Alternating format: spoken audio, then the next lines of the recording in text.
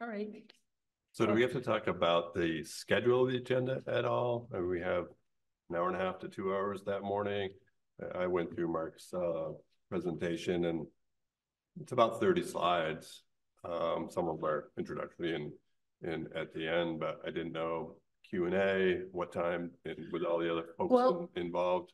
I assumed that that we would give Mark a full hour or close to a full hour. If there's no more questions, then obviously we would switch over to NRCS, and then we might be done in a little bit, because what I told NRCS is that we were looking at a half an hour to 45 minutes as a program overview and all the information, and then question and answers, and then people could stay for whenever if they wanted to do the applications or start the application process. I believe March 8th is the next deadline for a lot of these things. So there could be a lot of interest.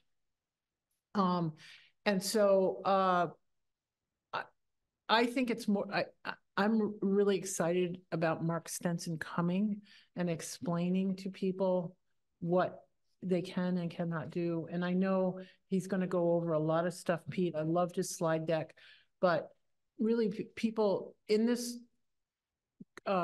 forum, hopefully people will feel safe to ask questions, like what if questions. So it's a lot different than having Mark sit at their property and answer questions while he's looking at something. So I'm hoping this is what Henry will portray to people, that this is a good venue to ask questions. And I hope we have a real good, robust amount of time. And I feel it is probably one of the most important things with all our flooding, that people get their questions answered. So Great. Okay. I wouldn't put a time frame on Mark. And if you can convey that, Pete, that would be great. And then NRCS is fine filling in. Okay. Yeah, I'll talk to Mark. Yeah, they're really flexible. Rita was a long time district conservationist for like 25 years. So she knows just about everybody. So it should be very low key and comfortable for people. Great. And Henry, do you have an idea of number of farmers that might? I mean, I'd hope, as many. I've talked to, I'd say probably shy of 10 of them now, just solid and whatnot. But I mean, I would hope that you'd see all of them. I mean, as far as day-to-day goes, I don't know what people are going to have, but I hope as many people as we can get. Yeah, great. I hope once I get on Facebook, that'll attract even more. And also, I mean, as far as I know, we opened it up, we added, which I thought was great, was adding everyone as well as landowners, not just farmers specifically, because I think that is a part of that picture too. So I would assume with that addition, there'd be quite a few people. Good. Yeah. The Conservation Commission has had 2 inquiries on different projects over the last couple of weeks. So we've invited them to show up too, but yeah. And what's exciting is that they can hear Mark's presentation, and then they can actually apply for programs that would complement the best practices to work with what Mark is talking about. I mean, is there going to be a place where if they or a person that they can contact if they have follow-up questions when they get home? That's why we're going to have Franklin Conservation District Representative Megan. We'll have Michael Left from the Mass Association, so that people can meet them in person and have their contact information if they don't feel comfortable going direct to NRCS. But one of the reasons I'm so excited is Rita is a local farmer. Her husband has a dairy farm in the hills. So, yeah. And she's been doing this for, well, a couple of generations. She worked with Henry's grandfather and father. So I know that. So it should be really comfortable. And that's what we're trying to do, is prevent anyone feeling worried that this is a regulatory thing, or that you have to do certain things. Explain that you don't have to do certain things to just apply for the programs. Denise. I have a question. So if some of the farmers can't make it that day, Well, we're gonna have, Well, hopefully we're gonna have FCAT tape it. Right, so they can tape it, they can hear about it, but then afterwards, what's the next steps? You need to tell, how can they get help after watching? Well, there's the Greenfield office of the Franklin. Okay, Conservation it's just getting that across to them. Yes, Okay, that's what I yeah. was just wondering. Thank you. There's an actual office. Okay. And maybe we could get somebody to put together an information sheet and then we can hold it in front of the camera. So they watch the thing, they get the information. Yeah, that's a good idea. We can do that. I'll ask Rita. And to hand put it some- out too. Yeah. I meant the people who couldn't come. Yeah. So if they happen to watch the video, they can see what they can, Yeah, who but they can contact. it might be helpful to have a handout of everybody to contact, as well as Mark Stenson's contact information. People might have follow-up questions. But the idea is hopefully we'll have, like I said, a real robust question and answer. So most people will feel comfortable in this sort of anonymous venue to ask questions that might pertain to their property, because it is regulatory kind of stuff, but NRCS is not regulatory, and we want to make that clear too. Carolyn, will you oversee be the MC for the? Yes, I can introduce, I want Pete to introduce Mark and then, but I can open the meeting, certainly. Can you maybe say something at the outset about the forum being sponsored by the MVP program? Yes. Because I think that might be good for our brand here a little bit. Yes. Okay. I think that is really exciting, the fact that we're just aware of, all the flooding that's happened in the farmlands right up through the week before Christmas and how important this is. So this is good. Okay. And any other thoughts about how to get the word out besides what we've talked about?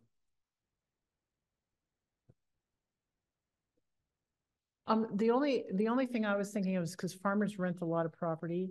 So, Henry, if there's a lot of landowners or any landowners that you're aware of that farmers rent land from, can you make sure that they hear about it too? Yeah, Okay. I think, I mean, that's why I was so pleased to see that was included on there as well, is because that's a big portion of, farming in general. Not all farmers own all their land, so having that and having farmers and possibly their landowners in the same meeting, listening to it, hearing it from the same mouth at the same time, and moving forward from that, I think is valuable. So yeah, I'll definitely see what I can do.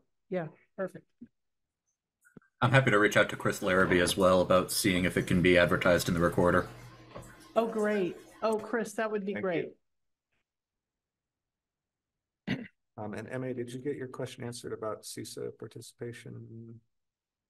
I'm going to reach out to them. I'm going to reach out to CISA. I'll talk to Claire tomorrow, and Put something on their website. and hopefully, I'll get them to do it, and then maybe they'll send a representative too, just so as another contact, because they do a lot of this same kind of work. All right. Any thought, I'm sorry, just had a thought come to mind, but like a quick notice to put up, the coffee shops and, We could print this out and just, farmer co-op, different places around. yeah, that's a really good idea. We can put it, send it up to the Greenfield cooperative there, the Agway. Well, they're no longer Agway, but Greenfield co-op, farmers co-op up in Greenfield. And, for people who go to get coffee or, bittersweet stuff like that. Yeah, that's a good. My marketing background comes through. That's really actually a good idea. We'll do that. We'll run some color copies and get it out. Where else should we put it? The fertilizer company here in town, or the? Yeah, I mean, you could see if I don't know if they've got like a place to really display it, but I definitely know a lot of farmers go to Cheswick's Market. That's a good idea. What about the Polish Club? And Polish Club, Yeah, Catholics, definitely. bittersweet. Yeah. BBA. Yeah. PVA, yeah, definitely. Yeah, we'll print up a bunch of them and people can just, Okay. we'll get them hung up. I'll follow up on that part of it. Okay, great. Okay. So moving along, we have our third session of videos. This time it's on community climate resilience, and I hope everybody had a chance to watch that and check it out. We have only 4 questions we have to respond to about this one, so it'll be shorter than the previous time. But just to quickly kind of recap, that video was primarily about community examples of building community climate resilience, and they gave examples from Springfield where they were doing outreach to underserved residents, Mashpee where they were doing some stormwater remediation for a pond there, Chester, Massachusetts, where they were doing work on resilient dirt roads, Andover, Shasheen. Shasheen River, Andover, Mass. Yeah, Yeah. I lived there. Oh, really? I did. Grew up there. Would you like to say something about that? No. No, okay. Was it traumatic? No, sorry. So they had river flooding issues, and they did some work to get student engagement in their project, and did a climate summit, kind of like what we did here. And then Clinton, Massachusetts did some restoration of natural communities. So with that in mind, the 4 questions that we're supposed to have a group discussion and dialogue about, starting up with this. The case studies highlighted different types of projects. For example, Andover was assessing design solutions to prevent flooding. Mashpee developed new regulations to protect water quality, while Springfield focused on better communication and economic opportunities for its residents. What parts of those projects felt particularly exciting or meaningful to you? Why is that? What did those stories make you think about in the context of your own community? And is this type of work already underway in your community? So any thoughts about that? I have some. Go. Big surprise. Actually, I looked at all of them. I mean, I didn't read every single word, but 3 of them stood out. And one was, I don't remember where it was, but it was better your buffer, I don't know, something like that, riverfront project. And I thought that was interesting because it's saying remove pavement, also bike paths, and I was thinking about the Bloody Brook. So my thoughts were more of a combination of a number of them. It wasn't any one that stood out. The other one was convert impervious surface to green space. That was another project. And the other one is pursuing resilient and equitable power. So I think, and that's where the solar power comes in, which was interesting. It's the first paragraph, the project description says solar power coupled with battery storage as a community used power solution. But we don't have, the only caveat with that is that we don't have an environmental justice population. I mean, per se. So I know that we've got a little bit, but anyway, so those are the 3. And I thought it's not just one of them, but it was a combination of a couple of them that could be really interesting. So those are my thoughts. Well, I had a lot of thoughts, and I made Chris put it on the agenda, as a follow-up thing that we could do, but we don't have we do have social justice community in here in the South Deerfield Village. We've already decided that, our vulnerable population is more in the village, and they're really subject to a lot of flooding. So what made me, when I was reading through all these projects, what made me think about stuff was, somehow we've got to activate the neighborhoods down here to participate, because it doesn't do any good for us to, well, in the campus, we're going to, improve the Bloody Brook. We're going to take away some of the asphalt. We're going to have a walking path. We're going to have a buffer, native plant buffer. We're going to do a lot of stuff that's upgrading. And we're putting in storage, flood storage capacity at Leary Lot under the parking lot, hopefully at the library parking lot. But we are doing that as people that don't live downtown. I mean, sort of you do, MA, but we don't live downtown. And somehow we've got to bring people downtown here involved. And so my thought was potentially to do some training in the late spring or early spring before people get sidetracked with going out in their yard. And like I sort of did for our volunteers, EDS volunteers, was to do the ICS training and activate people to participate. And we would actually target people in the sense that we would invite them to participate in volunteer training and become trained volunteers, and then help us manage volunteers in a disaster. And then also set up a sort of a FEMA, I don't want to say FEMA, because I was going to actually, one of the persons I was going to get was Peter Thomas, but, you know, set up a recovery team that would help if we had inundation down here, help people file claims for FEMA.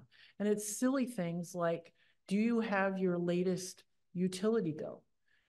Before the FEMA will even open an account for you or a loss claim for you, you got to prove that you live there. And what do you show to prove that you live there? You show your utility bill. So do you have your last electric bill or your Comcast bill to show that you do actually live there to open an account? So the idea is to do some kind of training with these volunteers so that if we had that terrible rainstorm at the north end of town, just a couple miles south, and everybody had these terrible losses, we would have the ability to respond in an orderly manner. And that was sort of what I thought of when I was looking at these projects. It was like, oh, we're doing a lot of this stuff ourselves, you know, pieces of it, like Denise said, but that's what sprung to my mind, that we need to go the next step.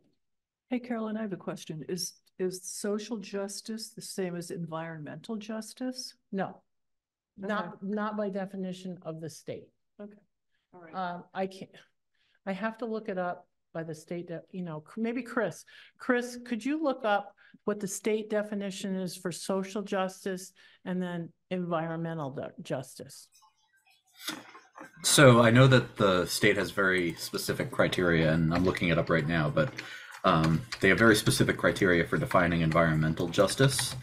I don't know if they have a specific definition of social justice. It's more of a movement in and of itself rather than something that's specific and legislated.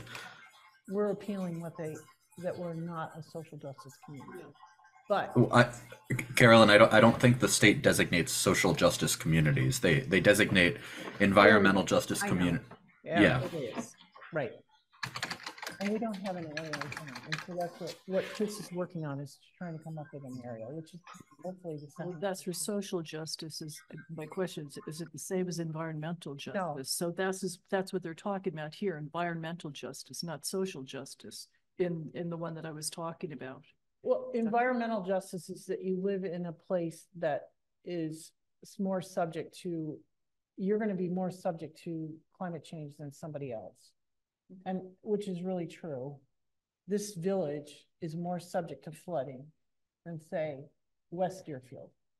Okay, where you live and where I live, we're not going to get flooded out. If we get flooded out, then... Well, that's true, but that was not the case with Pine Nooks. So I think that argument may be... People's houses weren't inundated. The road was inundated. Anyway. I know. So just to clarify a little bit based on my understanding, environmental justice is largely reflective of people's ability to adapt to the effects of climate change, which it's not necessarily tied to location as much as it is to socioeconomic factors. For instance, English language proficiency is a major one. And that's one of the determining factors in deciding an environmental justice community, because people who don't have English language proficiency might have a harder time receiving communications when there's an emergency. They might have a harder time working with emergency responders, for instance. That's just one of them. Poverty is another one. People who have a lot of wealth are going to more easily be able to build back from a disaster event, whereas people who are below the poverty line are obviously going to have a much harder time with that. And then when it comes to matters of race, that's just a legacy of our country's very messed up history of putting people who look a different way into certain segregated areas. So that kind of ties into the other factors very well. And that's just the way that the state defines environmental justice is largely tied in with social justice, but it's not, they're not one and the same. And I don't want us to be giving anybody the impression that the state has social justice parameters that we don't meet.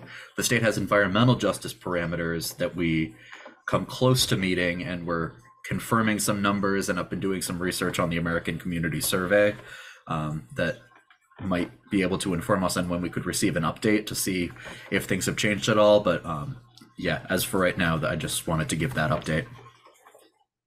That's what made me think of the kind of a recovery team kind of thing, because it's people have the access to computers, they have the access for documentation, they have homeowners insurance, and they have money in the bank to be able to recover from flooding.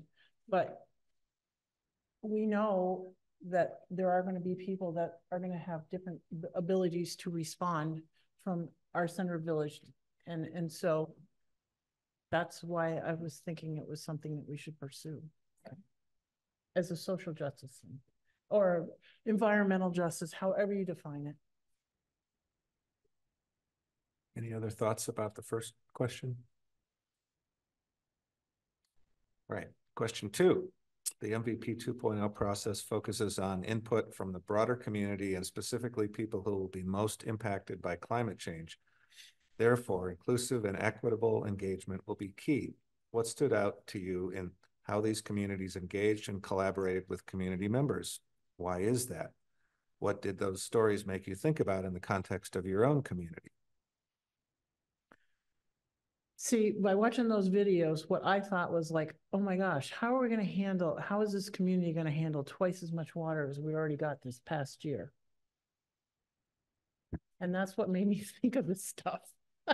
Okay, I guess I'm confused. So as we're going through this, we're looking at what some of the other towns have done and what might spark an interest in us.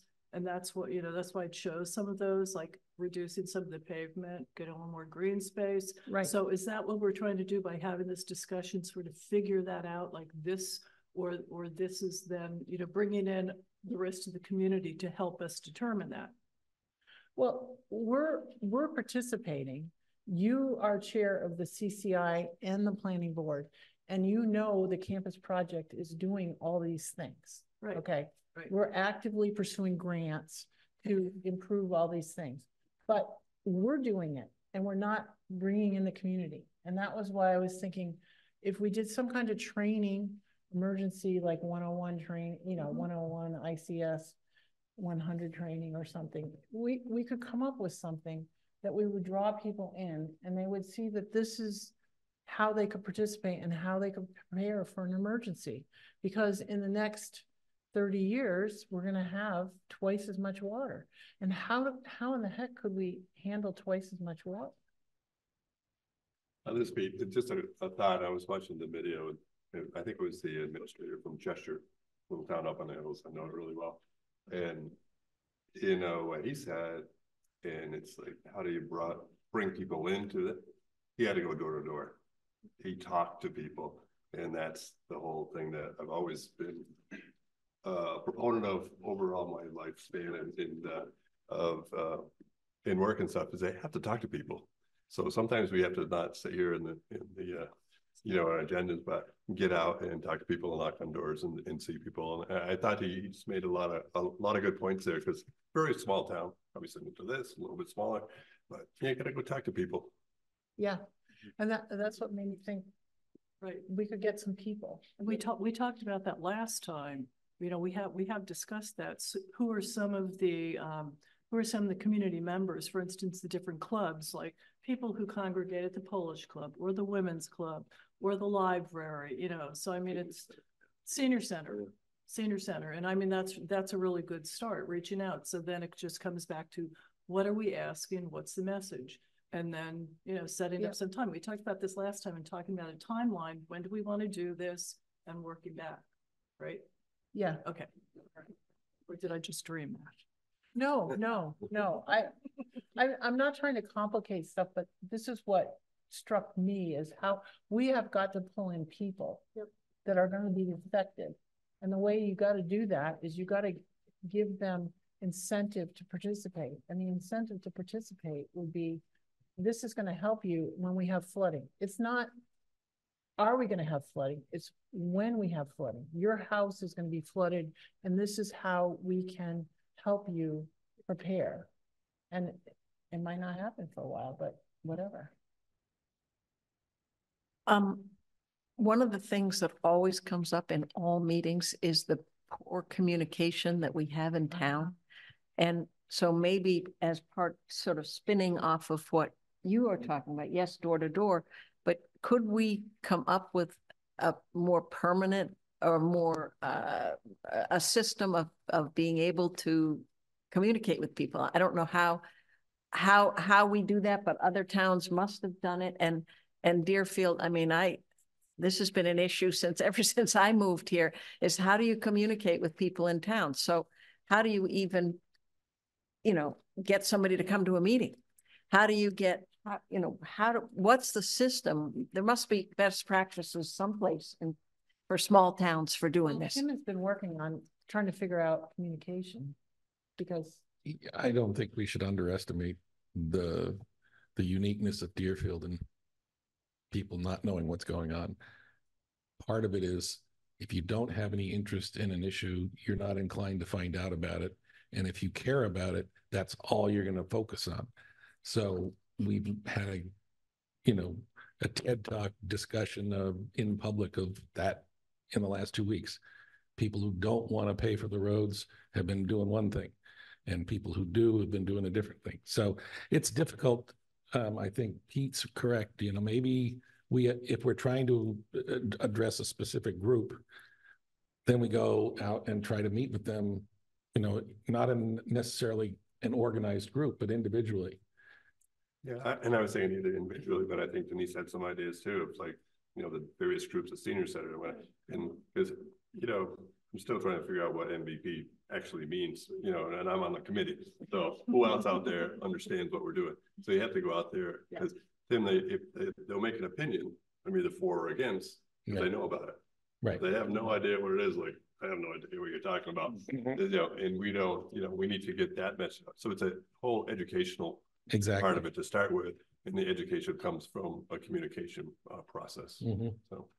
Well, something else, we can get it out in the schools. You just have to get in touch with superintendent, with Darius. You have flyers, and they'll distribute them throughout the school system. So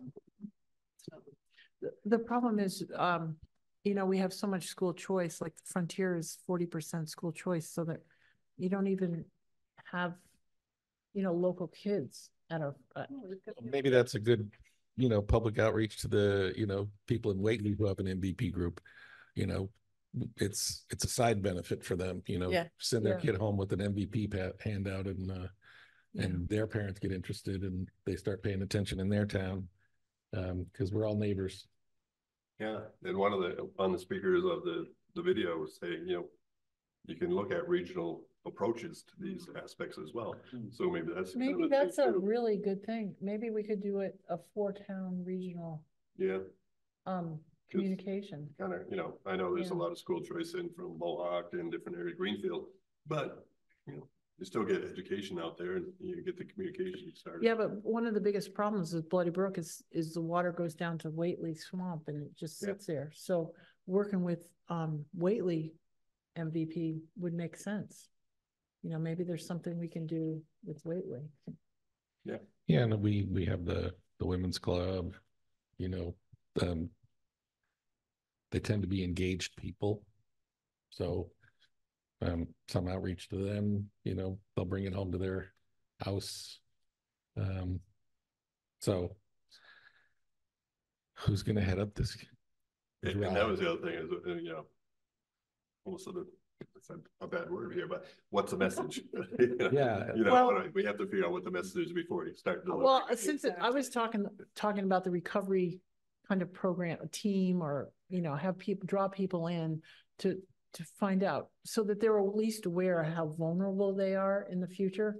I mean, I think that's number one. You got to educate people that, we're doing everything we can to mitigate the flooding issue, but there is going to be a flooding issue with the Bloody Brook right through the center of our town. So, but I was going to reach out to Peter Thomas as a retired FEMA person and just talk to him for a while. So I don't mind volunteering to do that as a next step and seeing what materials FEMA would be willing, or what access we had to some materials that are already pre-done. You don't want to reinvent the wheel, and this was just an idea I had talked to Chris about, and I will invest more time in it between now and our next meeting to try to figure out what I'm talking about. Yeah, well, Carolyn, I'm thinking, we're trying to reach out to people, but it sounds like, as you said, we're already in the thick of it. We sort of know some of the issues. So when I've done things before, it's like you have a focus group, and none of us would be there. We'd have an disinterested party who would actually run the focus group. So you don't sway people's opinions. And then you talk about, you just have a thing of questions, a sheet of questions about what does climate change mean to you? How do you think it affects your community? So that kind of thing. And then after that, then you have a discussion. So it's not like we're leading them saying, it's like we're wanting them to say what we already know. Right. No, that's Right. fine, Denise. Yeah, no, that's good. Part of this is coming from the shock of me during the pandemic. When I was doing contact calling for the pandemic, it just amazed me the number of people that we had to deliver groceries to, because they just didn't have a lot of groceries in the pantry. And it wasn't necessarily a money issue. It was just people order out a lot more, and they just don't have stuff that they can just stay home for. And so I think people haven't given much thought to this whole, what if you're flooded and your house is devastated? What are you going to do? And it's overwhelming. And so I think if we could come up with a game plan of sorts and enroll people in that might be a kind of a good idea. But anyway, I'm sorry. No, that's okay. I'm just looking at this and I'm thinking I got a 6 o'clock meeting right where I'm sitting. I know. We need to move along. I know. I'm sorry. So we will move along. I just wanted to mention, though, that part of the reason we're having these discussions is that it kind of leads us to what we're going to do in the second half of this MVP 2.0, where we have another big slug of state funding and we can actually do some of these things that we're talking about. So there is a purpose to all of this, and I think we're getting to some good ideas here that are important. So Henry, I wanted to ask a question. Yeah. I've been so focused on damaged roads that I watched the videos, but I don't have a very good memory of what happened. Were there any things, Denise, anyone that were specific? When we had our last meeting, Henry, I think you mentioned erosion, and I don't know if any of the communities that I've forgotten everything that I saw. Was there anything that related to, like when I drive by to go over to Stillwater, Right. I think that's your family's land where there's a stream that runs down to the Deerfield. I don't know if it's Bloody Brook or what it is. No, that's I don't know the correct name of that brook. Yeah.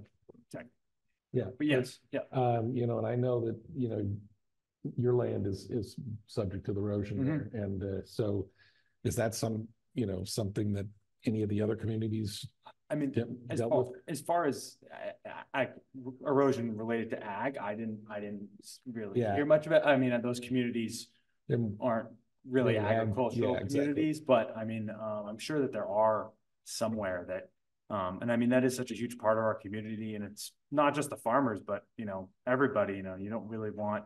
I know, for an example, on Mill Village Road, if you're headed north, we have a piece of land that previously actually wasn't owned by us, but we recently purchased it, and there was a lot of issues with erosion onto Mill Village Road. No one wants to drive over the dirt, and then, maybe if we had some resources to properly ditch the swamp that was backing up, Yeah. Possibly tile the field so that the water would run and not take the topsoil with it. Right. I think that, that would benefit everyone, not just the farmer that's losing from the erosion, Right. and then the road, that culvert that goes under the road, I'm sure mostly full, and that just, it's hard, Yeah. It saves the town money too, because they're all the time trying, redigging. Yeah, right. Not necessarily Yeah. helping, And but I think there's the redigging correct that. way to do it, Yeah, right. instead of just sort of being behind the 8 ball all the time. And Exactly. with a hard year also comes not being up to par on your farming practices too, just because you're always having to deal with the weather. You're not where you want to be at the right time, but I'd be curious to, So, Tim, was part of your question, did that pertain to the what we read in here? Yeah, one of them was, it's called Better Your Buffer. Oh, yeah. Riverfront Yeah. project. And in that, I mean, I just took a few notes, and part of it was removing pavement, which is a big problem. And then that's what made me think about the Bloody Brook. Right. So, we could go back and look at that case. I was trying to expand it because I think I know one or two of the fields that your family recently acquired, you seem to be keeping them in hay and stuff. yeah, well, that was So it's more permanent, whereas if Right. you farming potatoes and you farm corn and you dig it up all the time. yeah, well, that was Yeah. one of the reasons there, but it happens, still regardless. And it's just, it's hard for us to necessarily, well, it's possibly not in our realm of what we can do is Right. have that drained properly away from the road, because that is a swamp there. And by Yeah. no means do we want to, we don't want to really encroach on that, but Right. if it's affecting the community because people are, having to drive through water all the time. But that's a fantastic thing to focus on as a project. Right. That's Community. identifiable project Mhm. that the town can cooperate with you Right. and NRCS Mhm. and come up with a solution. Right. And Yeah. Yeah, because it slopes down Mhm. towards the swamp. Yeah. The road is there. It's washing out on the road, but your topsoil is going into the swamp, Right, which is not where it should be. Right. Well, that's what seeding that to hay was trying to prevent. Right. Because, that's out of the crops we grow, the best at holding the soil. So Right. that's what's the thought there. But there still is topsoil there, and there's still topsoil in that culvert. And there's also topsoil from the field to the left. Yeah. Right. And erosion will happen as well as you do your farming practices, kind of a fact of the matter. If you have a hill. Yes. And if you get 30 inches of rain in a month. Yeah. Yeah, but the other side of the river, on my side, on Lower Road, if we could look out of our window and the river had totally flooded Savage's fields. Yeah. Mhm. So, and those banks are pretty steep too. Right. So I don't know how much you could actually increase, along the banks. I think it's a Yeah. different story. Yeah. I know I did the same thing that I just reminded Carolyn about, so sorry. Yes, you did. Um, So Can we move on to the bring next us back question? to the agenda here. We're all guilty. So we can get through this. The third question that we need to answer, and welcome, Laurie. Glad you could make it.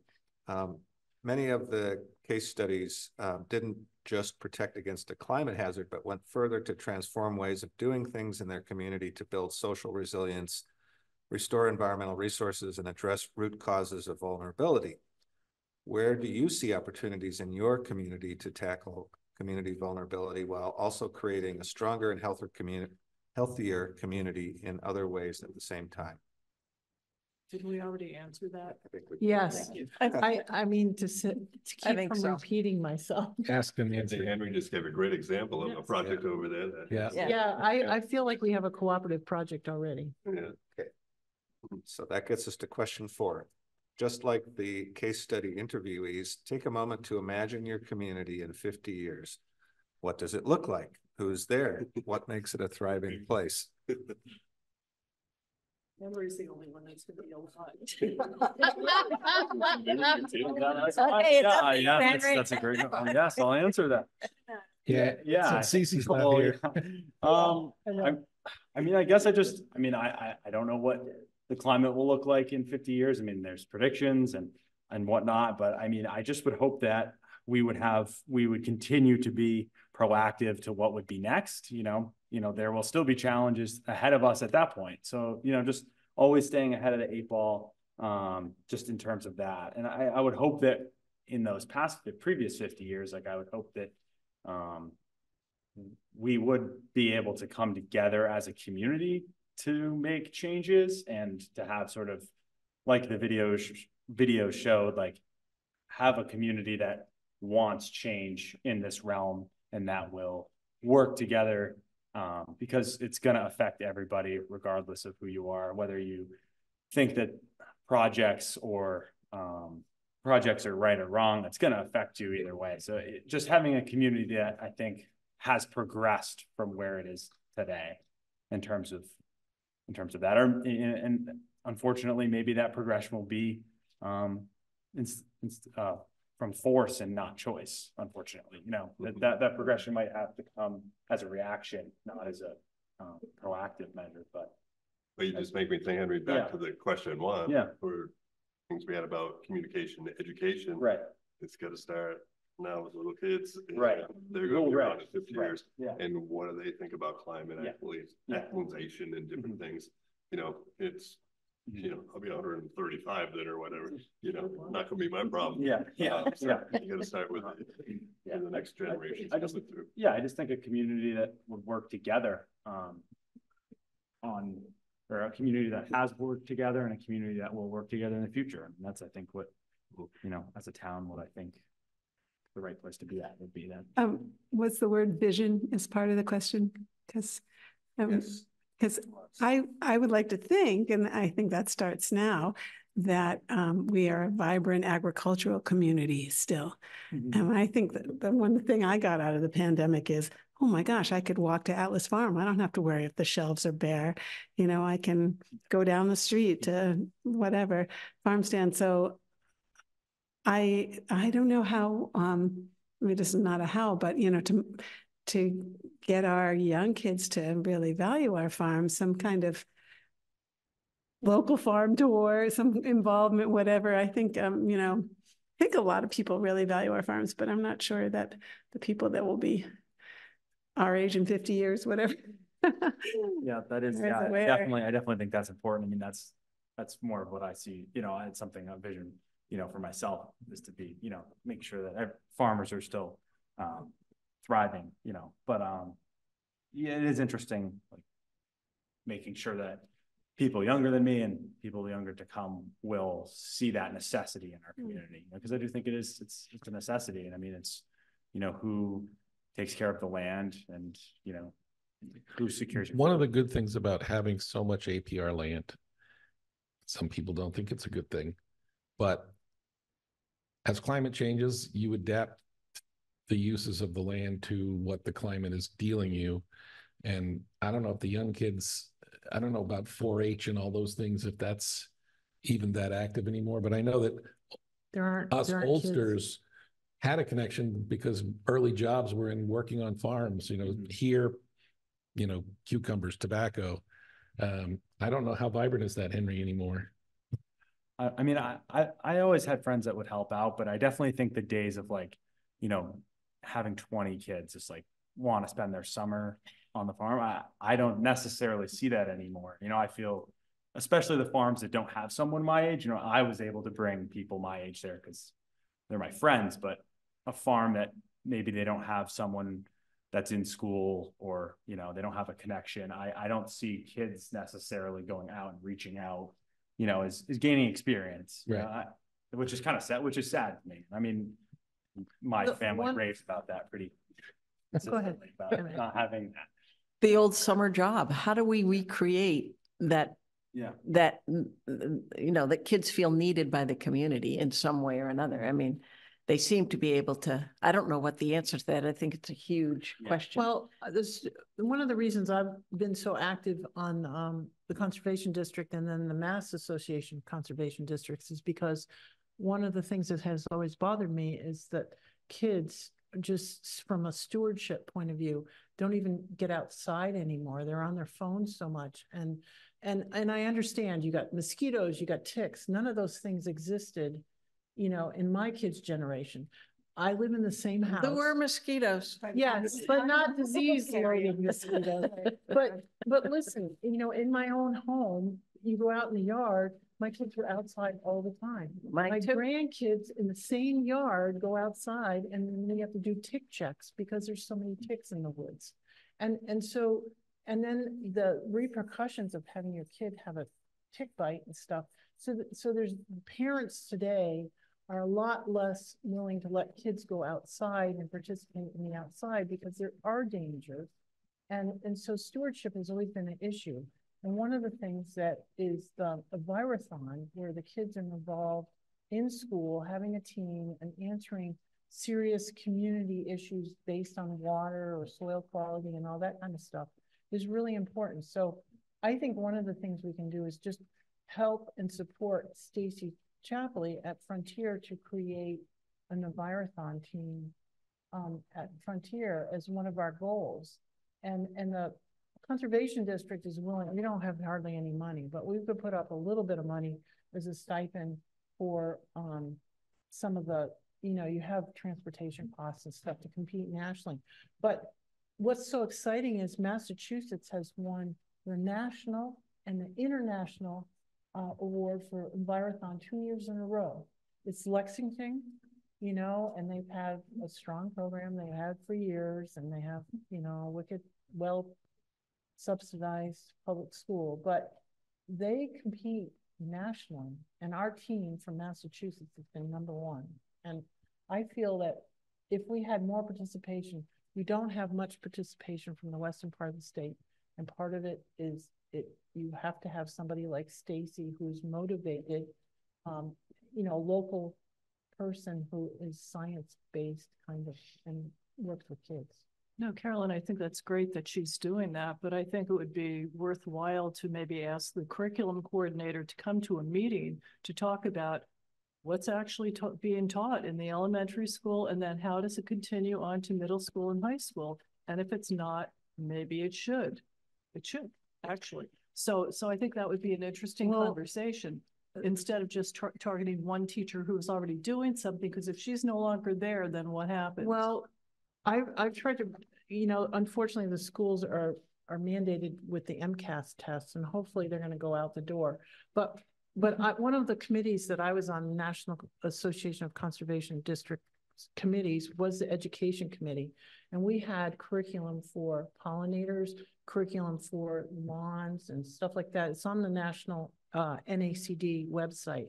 And I've tried several times to get it in the elementary school, and we had some teachers that were really interested, but they just don't have time, because it's mandated with the MCAS. It's really hard. Lori. Lori can attest. But after MCAS in June is open season. So I'm just wondering if we can, maybe kickstart some kind of connection between one of the local environmental organizations and the elementary school, where they take a field trip to Hitchcock Center, and if we get the teachers, that's usually a low stress thing for a teacher because it's all packaged and ready for them, or, having the people come here. I don't know, but I definitely think we should have some kind of ongoing valuing Deerfield's kind of program. I do too. Is there any, I guess, well, Greenfield has the Just Roots. I don't know that that's something that we would want to replicate in Deerfield, or whether it would have any value. Just Roots, it's what used to be called a community farm. So like 8 acres or less. It's not, they've got like 2 acres or 3 acres under cultivation. They put up solar at one point. Yeah. They were talking about putting up and solar. Individuals can go and farm there, and so They have a school program. Yeah, and so if we had something similar here for, DES or for Frontier, I don't know whether it's something that there's enough interest in, but again, that's something could be answered if you had, as Denise suggested, not just one teacher, but Also, kids growing food. And being part of the school lunch program, and bringing, getting out. There's tons of best practices of those kinds of things. I was just going to say, Hallmont has elementary school has a really good program, and we went up there as a conservation district and did pollinator education up there. So it is really cool. Henry, unfortunately, Hallmont may be going out of the district there pretty soon, because I know the woman, a friend of mine that started that whole farming thing there, Jeannie, and it was a great process, but it was from the curriculum, administrator down, everything was, that kind of agricultural. And I think there's another area, it's a private from up in Ashfield. One of the veterinarians had told me about it. They bring in a lot of kids from city areas to work for 2, 3, 4 weeks or so, and apparently fresh start. Apparently, that's like thriving. They're building more and more dormitories and things for the city kids. Yeah, but I think we can sit here talking about this all day, but I think it would be, I mean, we can decide what we want, but why don't we talk to the curriculum coordinator, talk to someone. When my kids were in elementary school, Doug Tierney, I have to say, he was so supportive of the arts. So one whole year we had, through the arts partnership, we had art about science, science about art, and the integration, and all the teachers integrated that into their curriculum. And it was a really exciting year. Teachers were really pumped. The kids loved it. So it is possible to do that.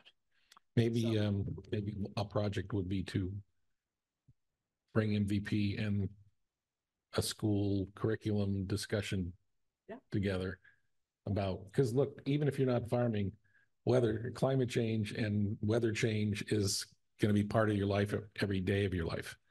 So, and that's just so everybody knows, we did get an MVP grant and we did develop a climate-based curriculum for the frontier middle and high schools, which I coordinated, and we did that over a 2-year period, and it was done with like 3 or 4 different class levels. And then this year I'm going to be working with some 5th grade teachers at DES on a similar kind of thing that, obviously for the 5th grade level. So it's not that we're not working in the schools. We have stuff going on already, but I think these are great ideas, and I'm definitely taking note of them. Could be a good potential project for us going forward in the second half. So I'm going to just try to bring us back to the agenda here, if that's okay. Tim? No. Okay. So we've finished now the first wave of trainings, which were the ones that you could do at home.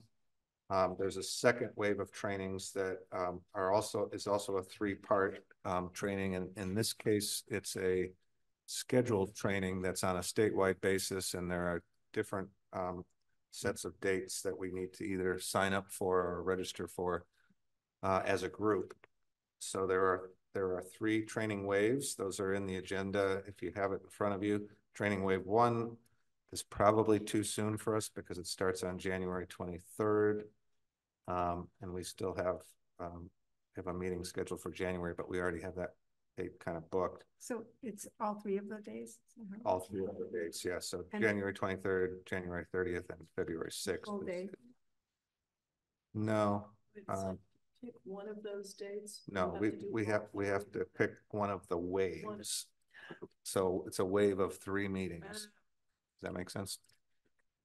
So training wave 1 might be a little early. Training wave 2, I think, is probably the one we want, which is February 5th, 12th, and 19th. Oh, March. March, Sorry, it's March 12th and 19th. That would work. And it also would work with Cece's vacation schedule too. And we do that all together? In other words, Yes. that is our meeting. Yes. Right. Yeah. Kind of takes the place of any other. Gotcha. We have, but they're, it's once a week for 3 weeks straight. How long do they take? Oh, it's just here. It's not, the state isn't running it. The state is running it. Oh. We would watch it on video, but we Oh, do it as a group together. together. It's kind of an assigned slot that we get. Do you know what time it is? They haven't told us really, but I'm guessing it's probably about the same as those other videos. They were pretty short. Some of them were, yeah. I'm thinking like an hour, but they really haven't been very specific about it so Do you far. get to choose a time? Do we know what? What? Oh, Do sorry. you get to choose a time? Do you have any Time of day? yeah. I don't think so. Okay. I think it's a state programmed deal. Well, yeah. Chris, is this synchronous or asynchronous? Meaning, do you have to do it at a certain time or Yes, it, I think we at a have to certain do it at time. a specific time and a specific date, is my understanding. so, but you don't know the time? They haven't told us that yet. Oh, And jeez. I guess. Nor how How do long. they expect Or us to? if it is any idea, if it, maybe you could ask if it would be recorded, if somebody's absent and they can watch it or whatever. You know what? I think let's sign up for training wave 2. Yeah. And then we'll have Chris Nolan figure out how we can tape it if people can't make it, because who knows? I mean, they don't give us a time. I mean, I have Homeland Security on the 5th and the 19th. I mean, those are my standing meetings. Where's our person? Yeah, so Who's our person? Worst case scenario, if we're not allowed to record it at all, I can take really good notes and share them with whoever's absent. let's sign up and Yeah. hope that all of us can try to, and many of us as can. I mean, who knows? And then, Is there a theme for those? Is it do we know what it's even about? I'm giving you pretty much the information that we have so far. Okay. So, sorry, but you know what? This is what happens when you are the leading edge of they don't even give you times. They just say the day. I would call it something else. Yeah, I know, Denise. I know. We're on tape and we're being polite, so don't say anything. all right. Okay. I agree. So is everybody- Sign up for wave 2 Yeah. and whatever happens, happens. Okay. Yeah. Is that a, I know. I'm putting it in. okay, great. Before we move on, can I just ask, does anybody have an update on the prospective 10th member at all?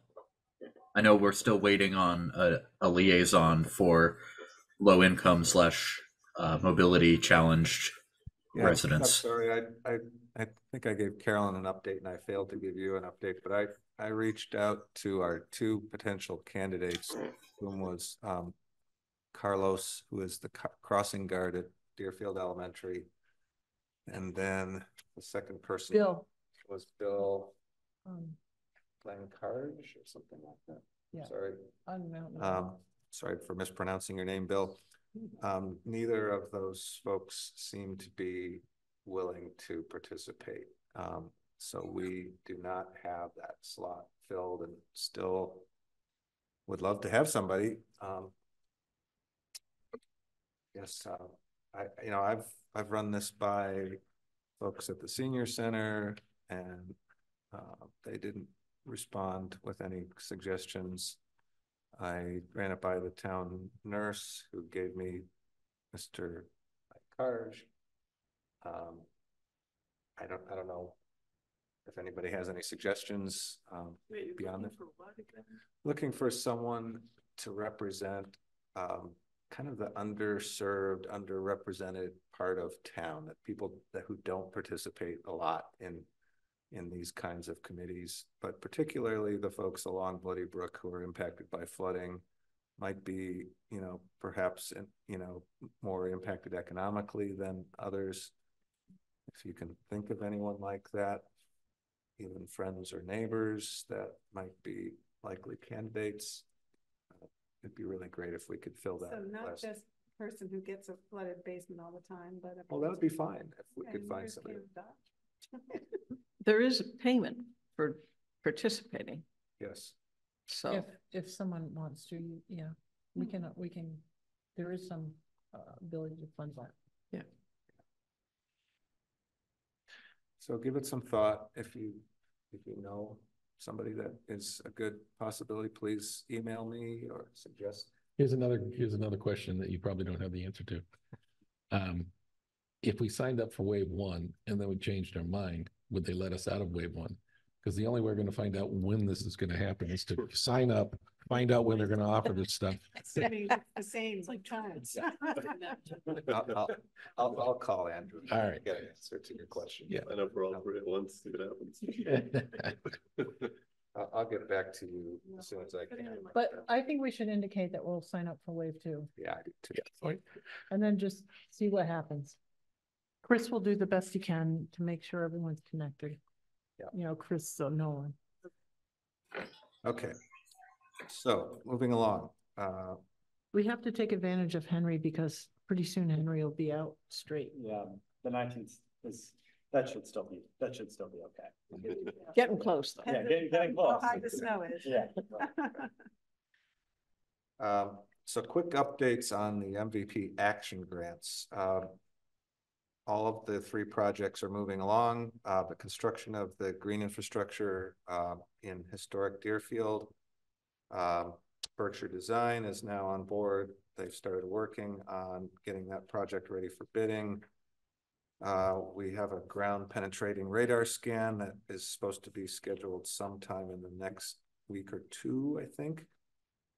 That's going to help us to identify whether the location that we've picked is going to be problematic or not. If there's any historic stuff underneath the ground that we don't know about. It flooded over the weekend, but I mean, the last day or two. Yeah. Yeah. So historic Deerfield is really excited about this project. They can't wait to have it done. Just so everybody knows, there is real support for getting this kind of work. Similar to the ones here and Yeah. now? Yeah.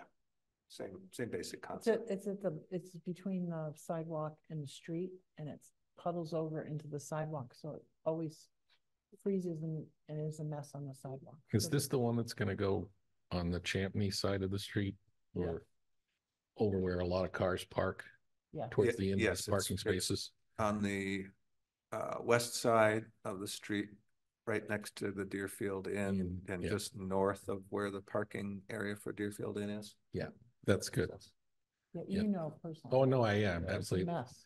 Floods there. Yeah, Crazy. we went through a lot of different options to find that location. It's really tough to find a spot because there are all kinds of obstacles. Deerfield Elementary School, we're doing green entryway for that. Berkshire Design Group is also under contract now to do that work. We've had a meeting recently with Darius Modesto to talk about the preliminary design plans and some of the issues there, and things are moving along really well with that. So I think we're on target for that one. That one's planned for construction in midsummer. And then the Leary lot, similar report. Berkshire Design's working on that. I think they're a little bit further along, and in the case of the Leary lot, I believe the final documents and construction cost estimate have been presented to the town for approval prior to bidding. So we're getting ready to go out to bid. Is there any update, Chris, on your end on that? That's going to be bid ready within weeks. So that's moving along. Hopefully an early springtime project for breaking ground, and we'll have a nice parking lot by the summer there with some great green space. It's really exciting. Any questions about any of those? Okay. Just, I wonder about following up with, can you talk about it was, there were 2 people at least on that street who offered to contribute to the picnic tables, that area. Yeah, I didn't want to have that totally get lost. Gianni, and I think we didn't, I'm not sure if we've. Once we get going, we're gonna have a lot of excitement because Berkshire Brew is gonna change around their beer garden kind of approach to their place, and so it's very exciting.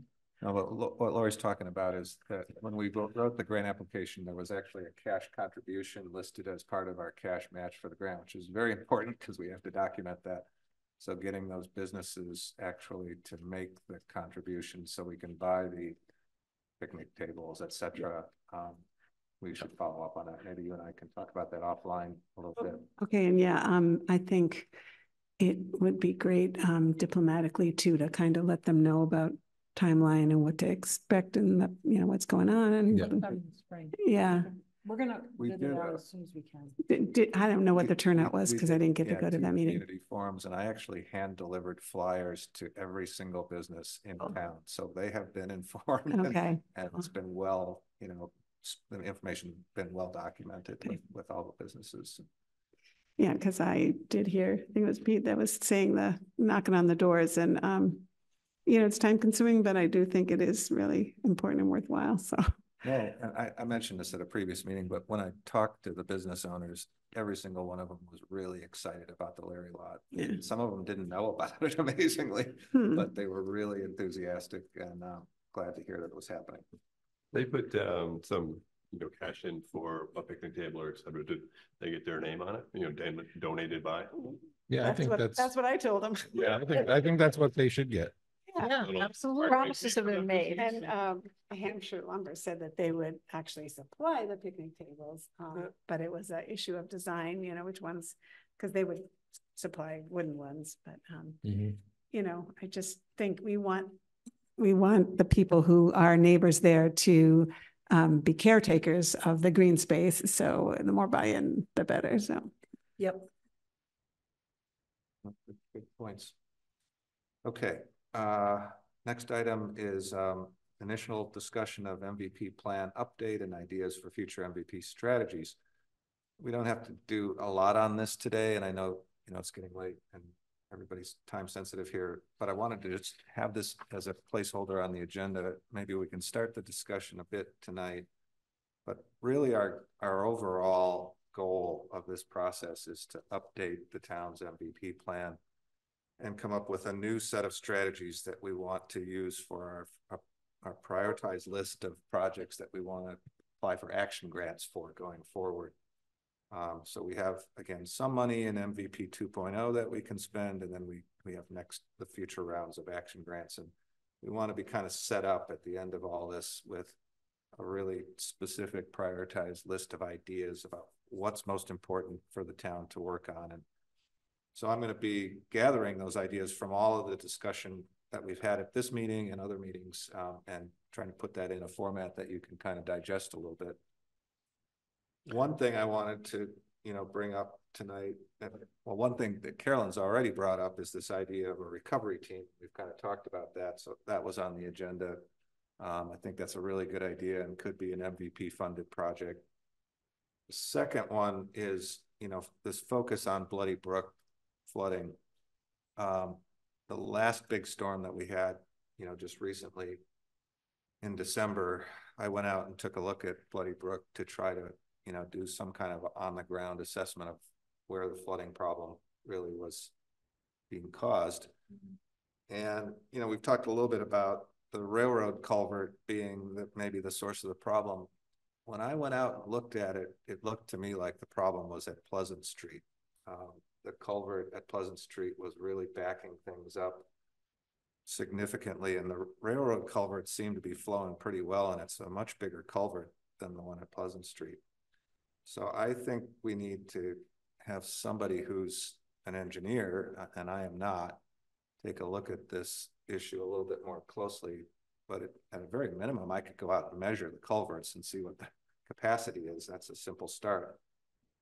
But just eyeball test looked like Pleasant Street is a much smaller culvert than the railroad culvert, and clearly the backup was happening right in that area, and all of the major flooding in deep water was in that section. Chris, were you at the meeting last night? Were you at the informational meeting? No. Okay, because the chief did an amazing job, as did the select board, an amazing job.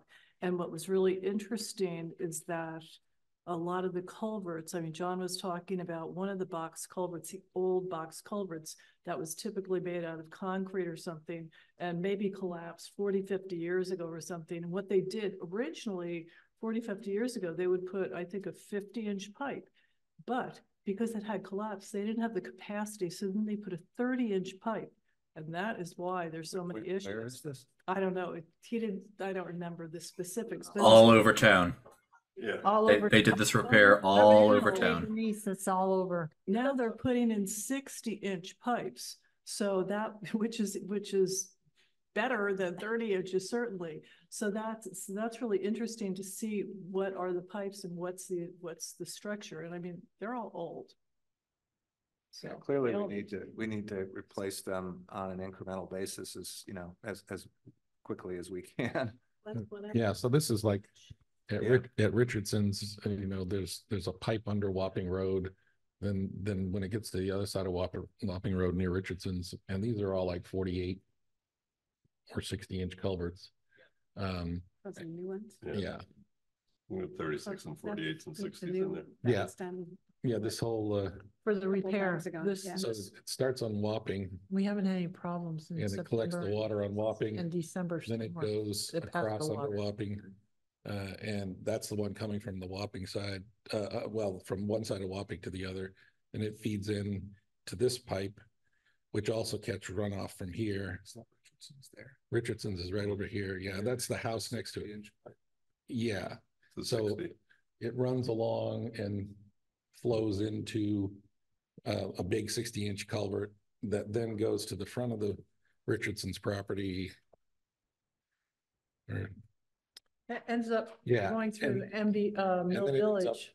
on Route 5 and 10, and where we've dredged all the silt that's been building up for 30 years, 40 years. So there was no flooding. There was no flooding recent, this whole rainstorm, snowstorm thing. The previous one, there was flooding on the lower field at DA. Yeah. The bridge went out, and that's because we spent a lot of time in Wapping Road this year. And the water comes over. So there's a constriction by natural design over there. And we changed some of the culverts on the backside, but there's still areas. And I think, Carolyn, Elkwaite's doing a study of Bloody Brook because, Chris, you're right. Those culverts are what you see as this is an issue. But you want to start on Bloody Brook way up north. There's a beautiful swamp up there, beautiful wetland area, how to manage that, because that's total water storage, that's total flood control. And the problem with Bloody Brook coming down Main Street, it's been channelized over the years. So the water just flows. And we got people's lawns going right down to the waterfront. There's no shrubbery in there. There's no way to pull back the water flow. We've been working on that when people, buy new places or whatever. But you need to do a larger kind of hydrogeological view of Bloody Brook to figure out why this culvert is what it's probably filled with sediment, but that sediment started at the top of North Main Street and it's flowed through there because it's so totally channelized, and that all that sediment, because of velocity of the water, it's going to keep running down through until it gets to a point where it's able to settle. And so it needs we can keep changing culverts and removing the water down further. And then it does just right out here. There's two beautiful little marshes too. There's two little swamps and marshes and shrub marshes and stuff behind the fields here that contain a lot of water. And then you have to look at those points, but there's some great swamps and some great, flood collection areas there that you don't want to channel a lot of water through, directly. Everybody wants to make a nice straight line of a ditch, if you will. And Right, it's not the that's- answer on Yeah. how water Makes wants it go to too flow fast, yeah. and what is good for the environment and wildlife in the area. And you want some of this to happen. You want some of this to go, but you need to take a look at the whole area and understand that the whole North Main Street is just straight channel water. The FERCOG, Franklin Regional Council of Governments, has a grant for doing a watershed study of the Bloody Brook. It's supposed, the money runs out June 30th. They've been understaffed. They have promised us this report for months. Yeah. So hopefully that's going to happen. But this spring, the Franklin Conservation District has a small grant to hire out of field geology, is a fluviogeomorphologist, and it's how the river moves. And so we'll either have Nick or John Field come down and they will walk the whole Bloody Brook through the town of Deerfield and give us some advice on what is the potential for the Bloody Brook moving and how it, as Pete said, it's very channelized. People put, their rake leaves, they put sticks and trash in there and not trash, but debris from their yards. They rake it right in. That's the kind of stuff that causes huge problems. And so hopefully between getting that watershed study that we can all read and try to figure out, and then having Nick or John are both you can really experience. It's John Field and Nick Miller of Field Geology in Portland, Maine. And they're fluviogeomorphologists. And what they do is they study the river, movement of the river. We've been working with them for over 10 years, well, since Irene, on the Deerfield River, and how to be proactive instead of always reactive. And so we'll take this information and hopefully we can become, you know, a little bit proactive on what we're going to do. And it's really important to me to get this information so that we can look at our campus as we design out. We go from concept plans to real plans on the campus, is to figure out what we need to do to be as future resilient, future prepared, whatever. I don't know, but it's going to be good information. And they are nationally known, and I'm so excited, but they love working with us down here. And John flies fish, so he comes down and fly fishes on the Deerfield River when he works for us. I don't know if you remember, Pete, but we went over to FERCog to meet with the people that were working on this study before I was on the select board. So, and it was just as Kate was joining the CONSCOM, I think, or had just joined the CONSCOM. Yeah. Remember that meeting now. And if it's a fly fish. Is it Kimberly? Well, Kimberly I'd have to somebody, go back and look through my email. right? Kimberly. Oh, Kimberly McPhee Look up is the person that's handling. It is They may McPhee. have Okay. changed. Yeah, Kimberly is the one that runs the program at the FERCog, but she's all by herself right now. So that's why it's been Kimberly's last Yeah, name. no, McPhee. I think that was And one. a quick Chris side knows her. tangent. Do you know, so Jackson Road used to be a big marsh and now it's totally filled in. The fruits one though, At, the Main Street. yeah, Yeah, coming across from. It's where the corner of there's a yellow house there where we looked at all of the Japanese knotwood that's. Yeah. oh, yeah, You're trying to- right. And that side of, Bloody Brook is all filled in there too. So, Well, it's really a great marsh actually. That was an area that I looked at several years ago. It's like, what a place for the town to own, to have like a bird sanctuary, a bird watching area. It's a beautiful swamp. It holds well, so it used much to be water. open water. There used to be muskrats in there. Yeah, I mean, there's just millions of gallons in that. So it wetland. still is good water storage. Okay. But yeah. I was just wondering if we'd lost you it don't have as to water see storage a lot of water to have a on the lot of water surface. storage. Right, Like right. right across Okay. from Bittersweet is a wonderful swamp. It's a shrub swamp in there. The amount of water that thing holds, especially in flood areas. Right now, it just Okay. perpetually holds water, everything. I mean, I just But that wondered. whole area up there is, coming down from the fields above, across Jackson Road and underneath, there's gonna be some great I birds in want to there. just say that MVP does fund restoration of wetland areas. Yeah. So dredge, is that a dirty word? No, we don't dredge. We don't Nobody dredge. dredges. But I mean, Yeah. I just didn't know if we should depends. somehow You restore the really have to- capacity of. What Carolyn talked about, you have to do all the soil morphology and you have to look at what's happened to it, what the soil looks like. You have to look at where because basically a wetland wants to become forested land. Right, That's right, the succession, yeah. And so it's where it is in that succession of happening. And there's so many nice cattails up in there and things going on that it's a pretty good wetland for a while.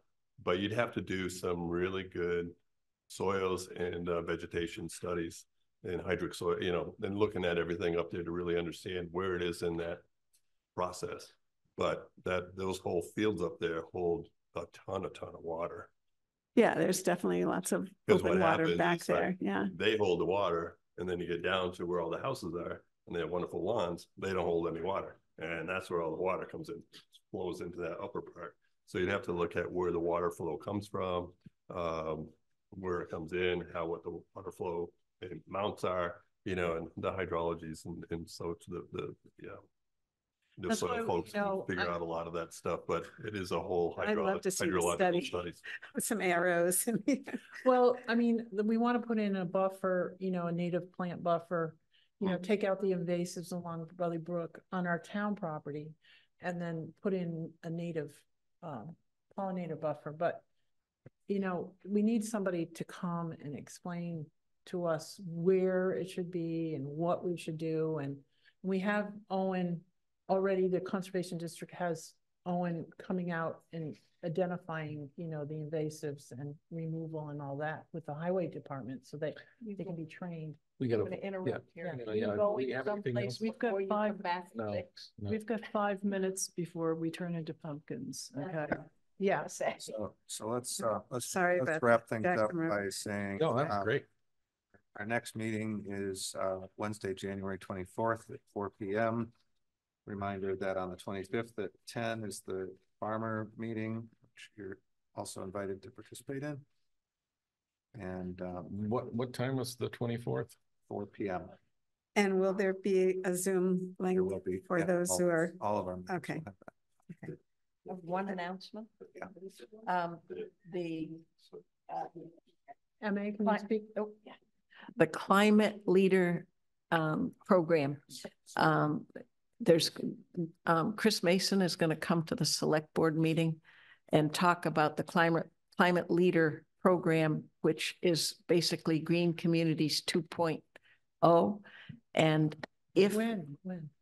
the 25th, Oh, okay. 21st, I think you said. 21st, I Must- can't remember, but it's It must be The our 24th. 24th meeting. yeah, Okay. 24th.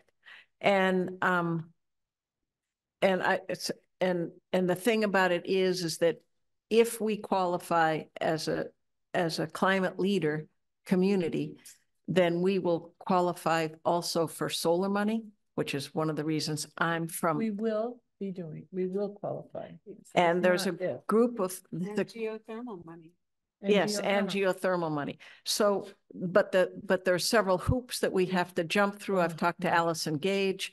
And we have to come up with a plan. And I think she was going to talk to Chris and make sure that they have technical assistance money for that. But I'd really like that to move forward. And so I just wanted people to know that to me, that's another like MVP. It's essential for us to qualify. Well, it also seems like a really, reasonable role for this committee to be play a part of, role in it, yes. because that's part of the. You're gonna climate picture. tell what the eligibility includes? We do have to qualify for the opt-in stretch code, the new level. Yeah, but stretch that's code. going to be mandatory, isn't it? Anyway? Not yet. Oh, But- It's, It is. the I mean, direction we're moving. it's- Why build anything new that you have to go retrofit, weatherize later, right? so we'll do did we lots. go to town meeting and already vote that? MA? No, that was the old one. That was for green communities. This is for green communities 2.0. Oh. Sorry, I'm not talking to that. So, and it's more stringent and it's an opt-in. I think that'll be the most controversial. The most work will be putting together the plan. Does that have to be done before we qualify? Yes, So you're talking about this town meeting? yes. And Allison can make a presentation on that or something? Well, that's what Chris Mason will be talking about. You do know that that's a lot of public outreach before our town meeting. Yeah, okay. I'm just saying that we are. Tim is, and I are a little, burnt out about that. Well, I just want to also following up on that. Apparently, HEAT is going to start announcing who got grant money awarded this month. Uh-huh. I don't know if we'll be among the 15 communities that applied getting anything, and I don't know when we'll find out, but maybe by the end of February, we'll know. Yeah. And it was This is the heat grant that we applied for on geothermal. Yeah. Right. Just so people know. So MA, this is happening at the select board meeting on the 24th, where all these people are Just- coming? And Chris Mason, who is the DOER Okay. Western Mass rep. Then he's gonna tell us what we need to do. Yes, Okay, yes. so anybody Thermal from capacity here who should storage attend, and drawing can capacity. Yes. should attend? Okay, that's what I hope. That's why I want to make the announcement. okay. And And everyone When you gets, say available for solar, you mean there'd be money to Okay. put solar? money, on- there's money that we can apply. I mean, like green communities, we can Yeah. apply for solar money. Right. It'd be great to be in the first wave of people who get approved because There's more we money. get all our solar panels put on all our roofs. So we also applied for a feasibility study, where that, is that for Frontier to? Way solar is viable. Right. Right. So the energy committee's Keep looking at, reminding people that don't just look at whether the roof can currently take No. weight. the Put it on sides. the sides of the building. Yeah, I don't know that. I can, every time anyone mentions it, I bring it up. Yeah, we bring Big- it up. Just for you. I think of you every time. Buying in. Okay, MA, we gotta have a game plan between now and the, All right. town meeting. Yes, we'll talk more. Offline, So but- we already have a meeting scheduled? We did. Okay, I good. just said it was on the 24th. Yeah, Yes. exactly. Okay. I got 24th another at 4 o'clock. 4 o'clock, 6 o'clock. back We're by- being aggressive because we want Henry's participation, so. It's all your fault, Henry. Thank you, guys. I'll give you a break. My mother's super tempting to apply. Wait a minute, February. What's the question? January 24th is our next meeting. It's only in 2 weeks. No, it's February 21st. I was right. Yeah, it's February 20, is that the First, Wednesday? Select board It's- meeting is February. It's Oh, it's you're at- gonna be February. That's the one that, Yeah, 24th is a Saturday. Yeah. Christmas. it's February 21st. And that was what Casey said was the first available meeting Really? to get on a schedule. So if you want to change that, I'd love to move it up because that's really crunching us. I think you gave him. Chris, the what's on second- our agenda on the 24th? She gave us another one. I'm not available. I don't have it in front of me right now, but I can let you know tomorrow.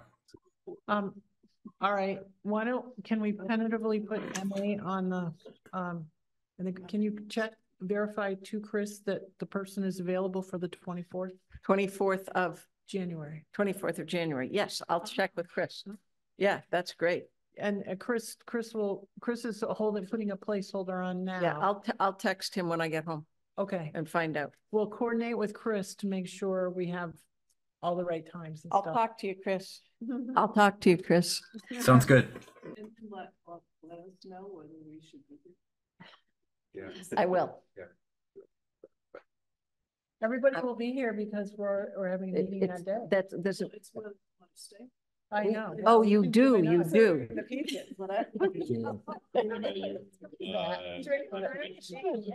Has anybody started complaining about their electric rates yet?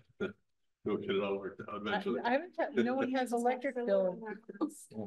I know, I tell Steve that, did we call the meeting to close? We're adjourning I'll take a motion to adjourn the select board meeting. Move that we close. I'll second that. All those in favor? Yeah. All aye. Aye, Carolyn. Okay, then we're gonna also adjourn the MVP. I guess so. Thank you. All right.